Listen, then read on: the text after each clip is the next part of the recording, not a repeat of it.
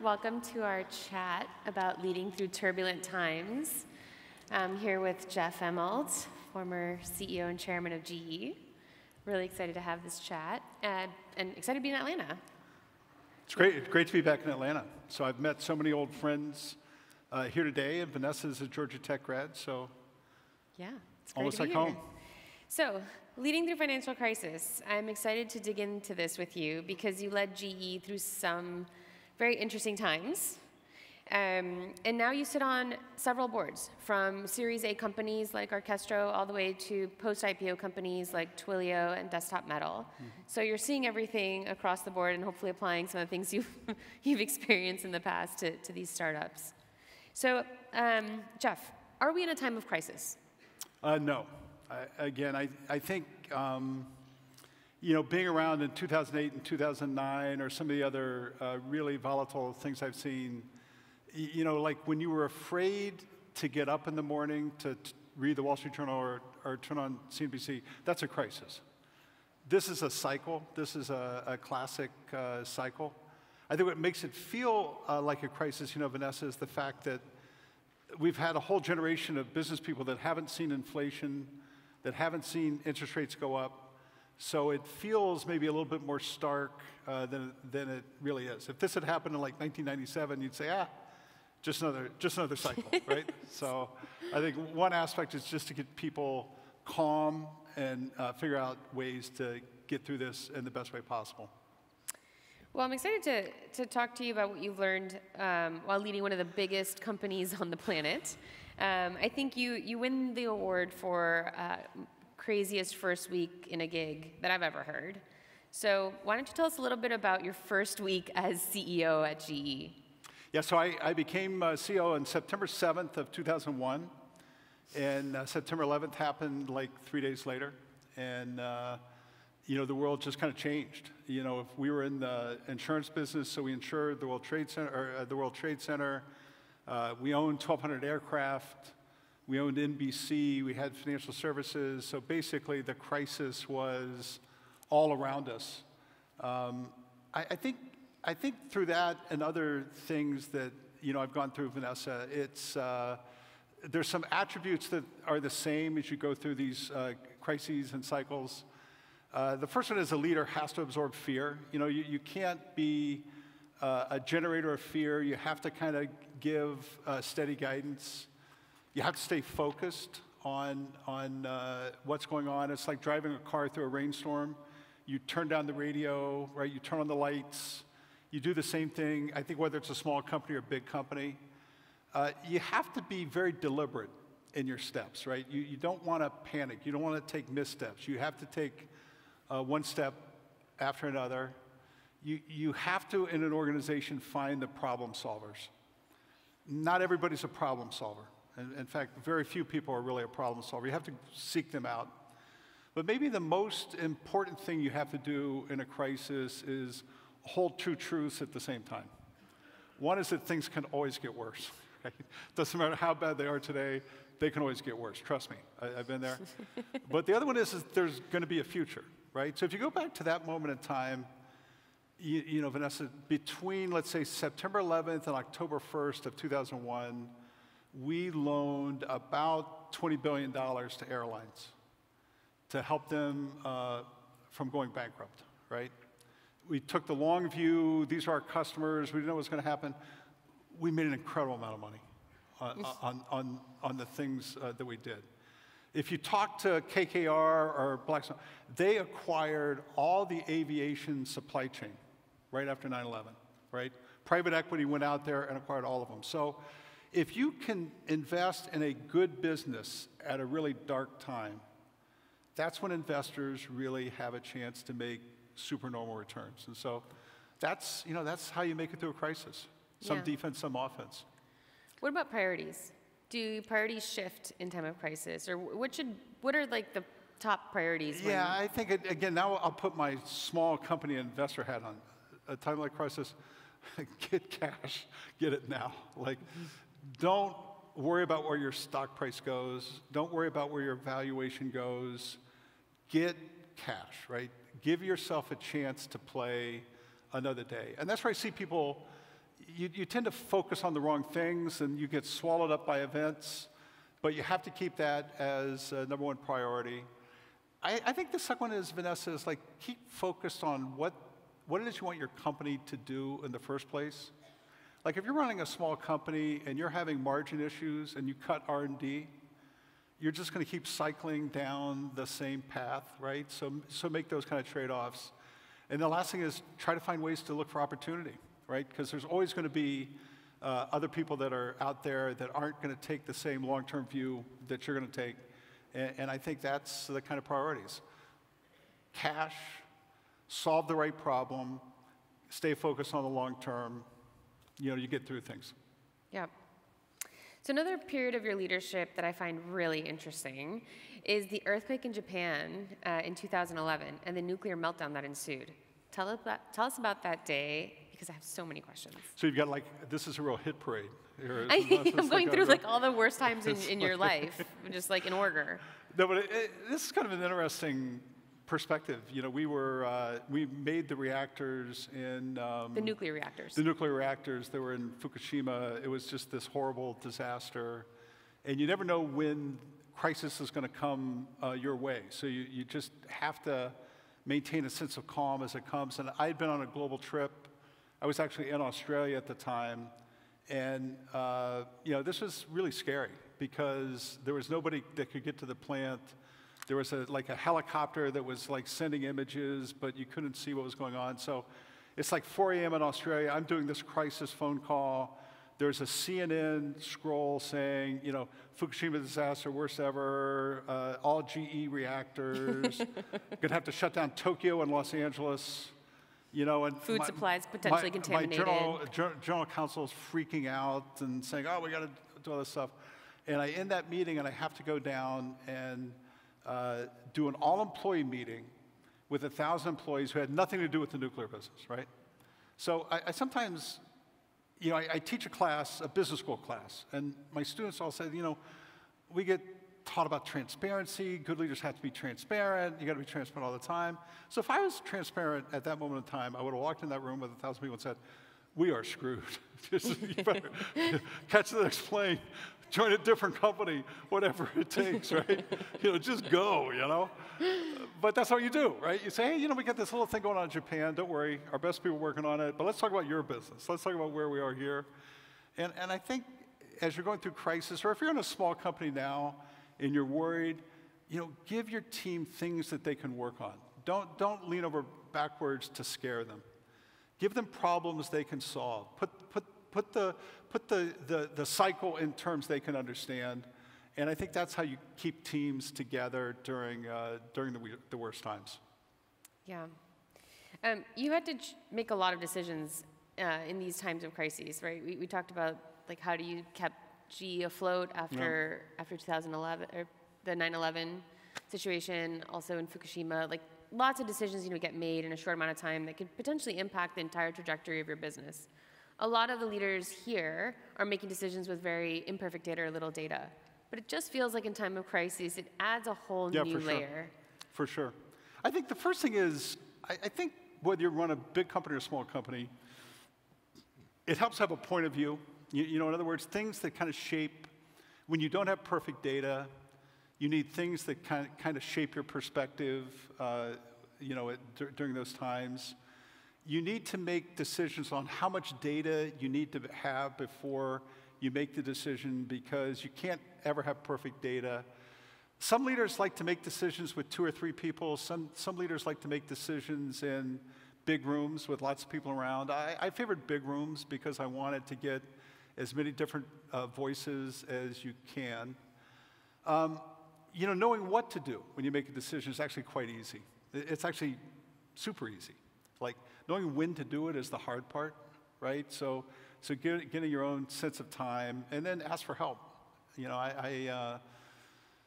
I ask for help, but man, decisions come at you fast and furiously. And we talk about crisis versus cycle. So after Lehman Brothers went bankrupt, that actually wasn't the worst day. The worst day was when Washington Mutual was sold to JP Morgan. All the bondholders got wiped out. And the Goldman Sachs bankers came to Fairfield, where I was working, Friday evening and said, you guys got to go out and raise $15 or $20 billion next week, right? This is to support GE Capital. Now, some of you guys, that seems like a big number. It is a big number, but just the problems are the same. It's just more zeros that I had to deal with, right?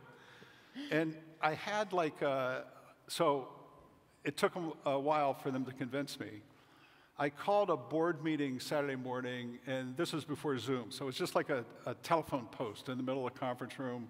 My CFO, my general counsel, and me, 12 or 15 board members on the call. Hey guys, kind of rough out there. We're going to go raise $15 billion next week. Just dead silence on the other end of the line. Is that okay with you? You guys, and dead silence, right? It was just too much to bear, but things were moving so quickly, you had to kind of have that kind of interaction. And Roger Penske, who a lot of you may know because you're race car drivers and things like that, he was a really great board member. And he shouts out over the phone, hey guys, good thinking, let's go get the money. It's the right thing to do, good luck, let's go do it. And then like 12 other people say, yeah, let's go get the money, let's go get the money, right? But you need advice, you need people with you to give you, the right kinds of input at the right time. And that's the way crises work, right? You got to make the decision. We made the decision, we got the money, and at that moment of time, we were kind of safe for whatever was going to happen in the financial crisis. You skipped through that. You got the money, right? Like trying to fundraise when banks are all going under and... Yeah, it was really... So like here's a line I always use with founders when they're really in trouble, which I have a bunch of them now. I say, you know what, Rick, or whomever, this is only the 17th worst thing I've ever seen. Just to try to break the ice a little bit. Like, I've seen 32 things just like that, right? Yeah. And so it's conveying that you can work through these problems in a constructive way as time goes. In this case, we actually had Buffett loaned us $3 billion. That really underwrote the whole transaction, and it took us 6 hours. I'm sorry, 6 hours Yeah. to raise. But you had to get Buffett. Like Buffett was the catalyst. That was a key. And David Solomon, who's a good friend of mine, he's the CEO of Goldman Sachs now. He was kind of leading the equity raise. So he and we were set up in my office together with my CFO. And yeah. Was it hard? And it was roundly, like it was probably the single best under pressure decision I'd made in a 40-year business career.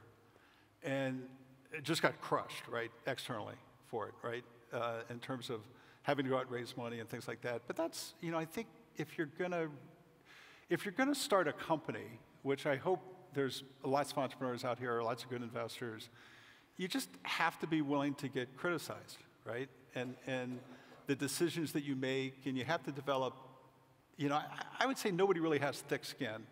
You just choose to take the high road. You have to find ways to kind of get input and keep going even when you're being criticized. And those were the kinds of times like we were living in then, right? So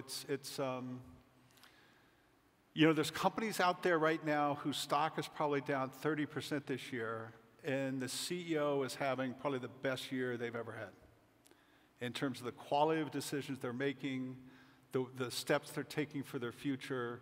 And it's just, you just have to be contextual. Yeah. No, I agree with that. Speaking of access to capital, how do you think of it in general? Like today it seems bumpy. We have entrepreneurs saying it's really hard to fundraise. It's one of the hardest fundraisers I've ever had, even though my business is doing great, right? Others that are saying, I just raised $150 million from XYZ over a text thread. How do we hold these things? And it's a great question, because there's money out there for sure, right? Even though stock market's down, interest rates are up, right? There's lots of financial pressures around the system, but there's still quite a bit of dry powder that funds have, quite a bit of capital that's out there to be invested. And I think right now, if you're on the investor side, the tendency, Vanessa, as you know, is to take care of your own portfolio first, right? So you go through the decision of how much money am I going to have to put in my existing companies versus how much new money is out there to be had. And there's that element. And then there's other elements that say this is the best time to be doing new investments because I'm going to get a more economical perspective, right? So, if you're running a fund, if you're an investor, you've got to keep looking for good investments because ultimately that's how you get paid, right? Yeah. Ultimately you can't sit on your hands forever. I think if I was a founder raising money right now, I would put more of an emphasis on raising more at a lower valuation than raising less at a higher valuation. In the sands of time, you can make all this up. But I see people being really silly about making short-term decisions around having to have, not taking a down round or something like that, which I just think is kind of silly. And the last thing I'd say is, look, I spent 36 years as an operator, 5 years as an investor. I love investors. No offense taken. Operators just are more sanguine during cycles because you always feel like you can figure stuff out over time. Investors tend to get more excited as these cycles go through, right? So, I'll sit in a board meeting where most of the board are venture capitalists or investors. We'll talk things through. And then I'll say to the founder, here, come on, let's take a walk. Don't listen to that stuff, okay? Just keep going down this path. I'm so glad we're on a board together. Keep going down this path. Keep going down this path because they're going to get you in trouble. There's going to be another day. So together we make it work, right? But like cycles are such a part of business. They're such a constructive part of business that it's not a terrible thing to be going through kind of what we're going through right now. But companies will get wiped out. For sure. Yeah. But I would say, Vanessa, money was so easy for so long. There's probably too many companies, right? There's probably too many things doing the same thing. Yeah. Too many companies doing the same thing. There's nothing wrong with that. That's all part of the creative, it's all part of the company building process, so there's nothing inherently wrong with that. But I think a little consolidation and a little bit of creative destruction is not a bad thing, and it's probably going to happen in this cycle. It's just, I would tell my friends when I went out to venture, most people that live my life either go into private equity or venture, and I had started my career selling plastic at GE, so I dealt with small entrepreneurs who ran molding shops and things like that, and I learned so much from them as a very early in my career that's what I wanted to do, was work with kind of founders and entrepreneurs, and I just think that the company building process is more important, and that's kind of what we're going to go through right now, right? We're just going to have to take it step by step and try to understand that during cycles is when some of the biggest opportunities exist. I agree with that, but can we unpack that just a little bit? Like, Sure. why? Why is it during these downturns? We hear about that all the time. Like, this is the best time to start a business, and I talk to founders like, this sucks. Like, I'm trying to fundraise. It's not a great time to. No, good times are better than bad times for sure. Okay. So let's be clear. Okay, because everyone's like hyping this up. Okay. Let's be clear on that. I think the difference is like, if you were doing a company that did like APIs for CRM systems or enterprise software systems, and a valuation is 75 times revenue, you just sit there and say, that just doesn't make sense. It's a really good, you go through the time period like we had the last 3 years, really good companies were uninvestable because the economic dynamics just didn't make any sense. Yep. So that to me is the positive benefit of getting, down to a more, I would say, realistic, returnable investment level, number one. Number two, look,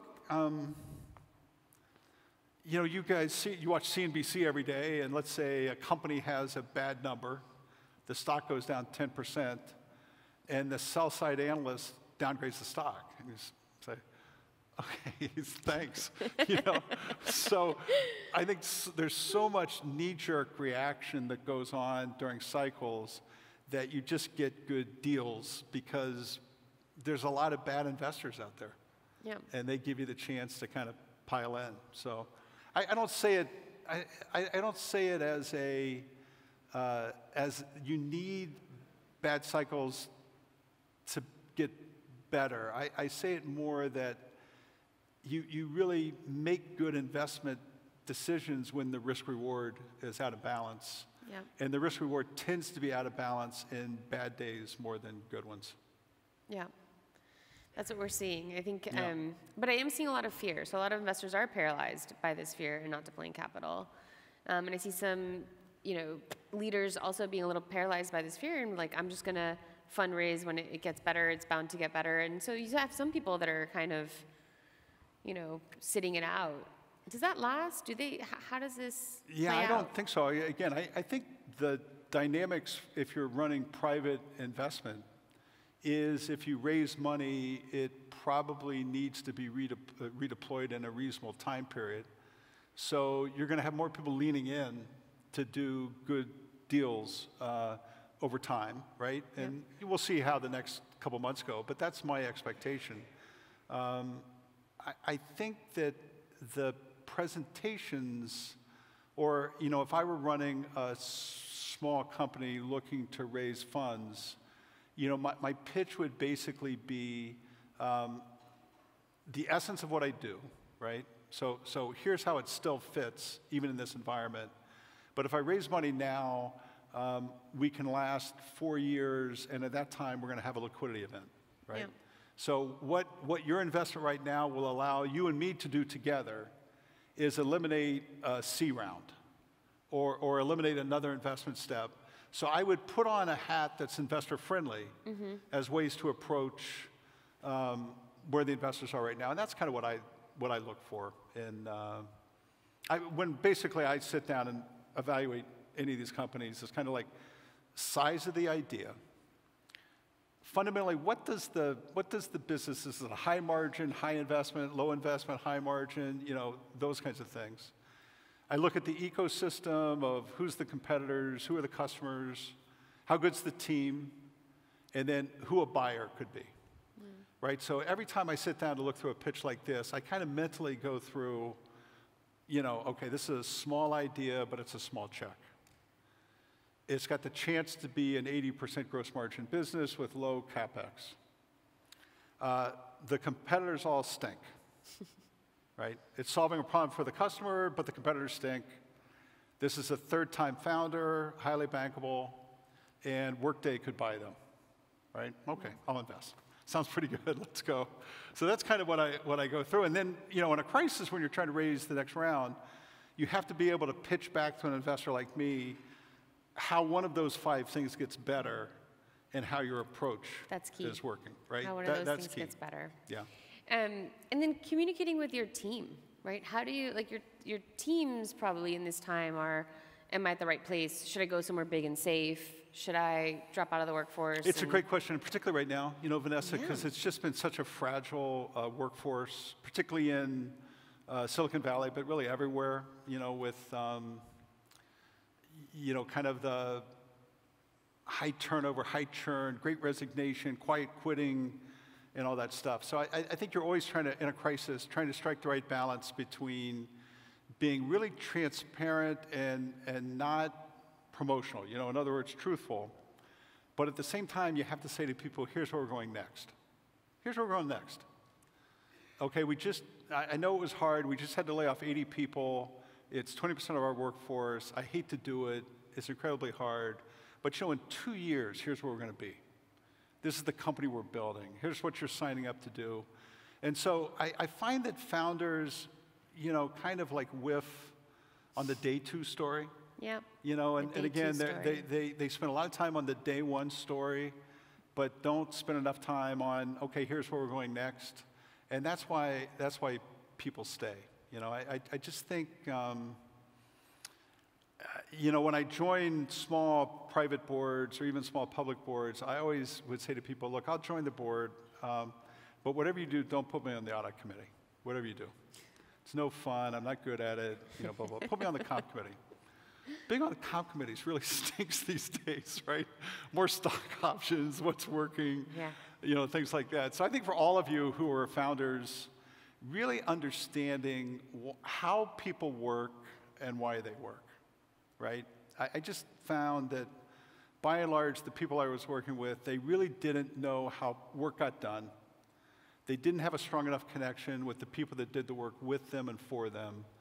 And as a result, we were always chasing the symptom and not the cause. And I just think, I ran a super big company, more than 300,000 people. I didn't do every job, but I knew how basically every job inside the company got done. And I always spent a fair amount of time trying to see it through their eyes. And I just think that, Vanessa, there's just not a connection, a strong enough connection between the leadership teams and the people doing the work, and that's how this stuff gets out of control. I could not agree more. Yeah. And I see a lot more of that discipline in leaders of more traditional companies, and a lot less of it at startups. See how I get treated? It's like, you sit around an investment meeting and people say, well, like, this company would be so great, except they have to sell to those big company jerks all the time. They're so stuck in their ways. So, you're hurting my feelings. Yeah, I'm sorry. Well, board members, we're both on boards. Yeah. We apparently have very different views of that.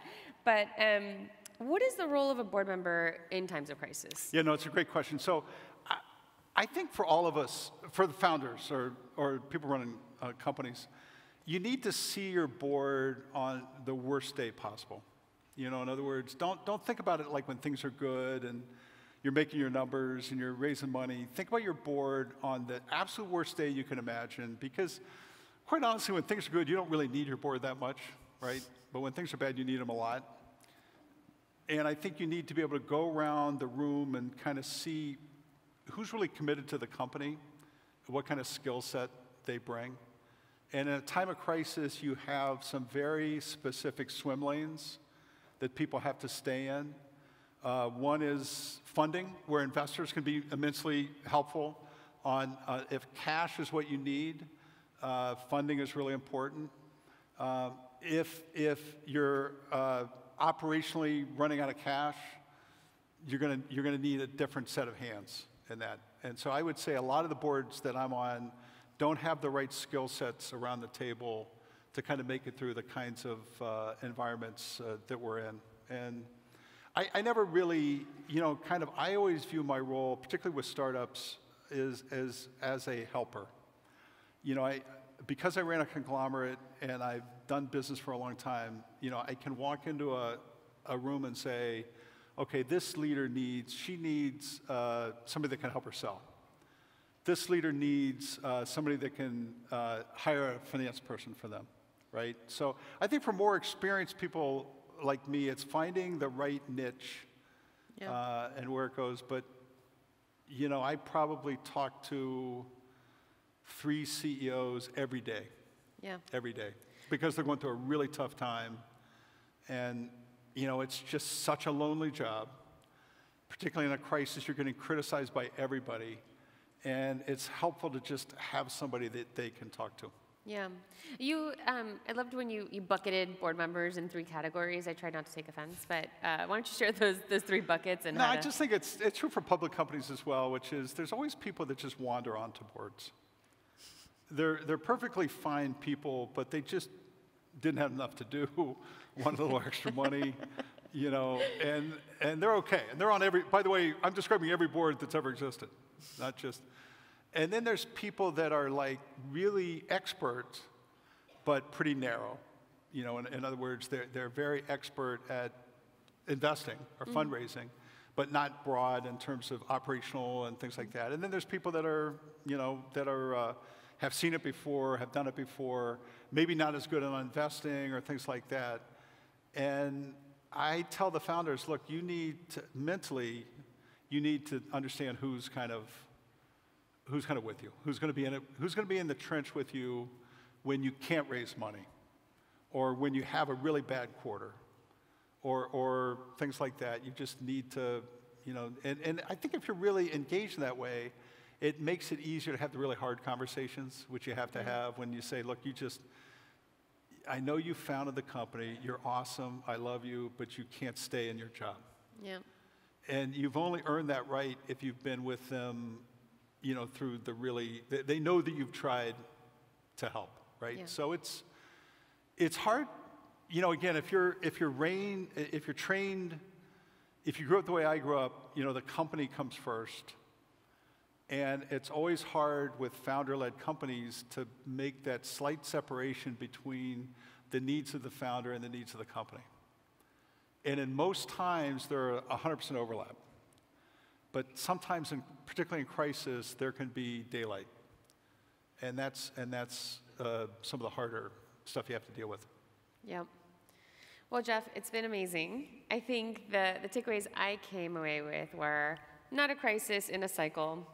It's healthy, so founders should be opportunistic about the opportunities, and then also just be really smart around who you have around the table at your board. Have good people, stay first principles. Being on the West Coast for the last 5 years, the company I appreciate a lot, Vanessa, is Apple, who at scale, they just have this product headset that, I'm sure it deviates a little bit, but they stay true to it. And I think leaders that have a good, first principle, right, are going to do well even in a tough crisis. The last thing I'd say is, just before I know we have to go, but this could be an awesome ecosystem for venture. This country needs cities like Atlanta to steal more of the venture headset. You've got great universities. You've got big company ecosystem. You've got everything it takes. If anything, you got to be bigger. You got to do more faster. But, particularly after COVID, people don't want to necessarily hang out in San Francisco, Boston, New York anymore. Atlanta should rule. Yeah, I agree with that. Great. Thank you all so much. Thanks, Thanks. Jeff.